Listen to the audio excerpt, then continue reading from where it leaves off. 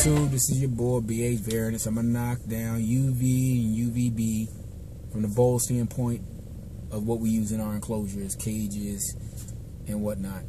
Guess what? That incandescent light bulb you're using or that floodlight you're using doesn't produce the amount of UV it thinks it does. You think that you're just giving a UV. All the breeders are saying you're giving a UV. What you're giving it is heat. The energy that that bulb produces, about 90 to 80% of it escapes in the form of heat.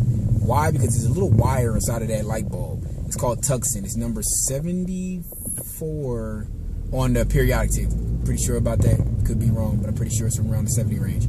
Now, it has a high melting point from about roughly over 4,000 degrees. It's used in several applications for making bullets, you know, the parts of bullets, that is, and other certain things that you wouldn't believe. Blah, blah, blah, blah, blah.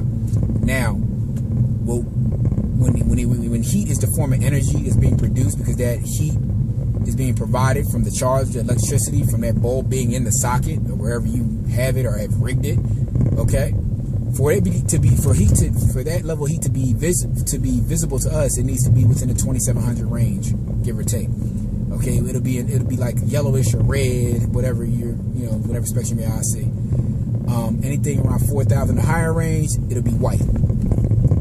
Okay, so there you have your light. So you got 90% of that energy is produced by heat. The heat gets so high that it becomes visible. That's not UV. Okay, that's heat. Okay, heat is a form of energy. Energy just reanimates itself. It never actually goes anywhere.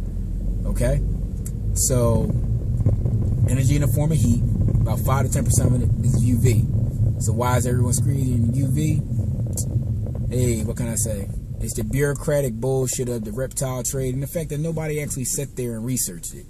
Nothing against these guys, but they're busy. When you're producing eggs and doing what you got to do, when it works, on to the next thing. And that's just what it is.